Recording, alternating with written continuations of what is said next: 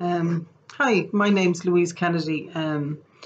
The book that I've just finished is called We Are Not in the World. It's by an Irish writer called Conor who's originally from Dundalk.